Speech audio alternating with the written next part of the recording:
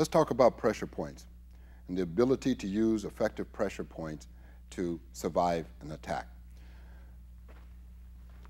One, you will see that this individual is quite large and very muscular, and he is able to use his strength to withstand or lock out, and I will not be able to apply a twist lock or anything of that nature on him. What he cannot do is eliminate me from using a pressure point on some part of his body.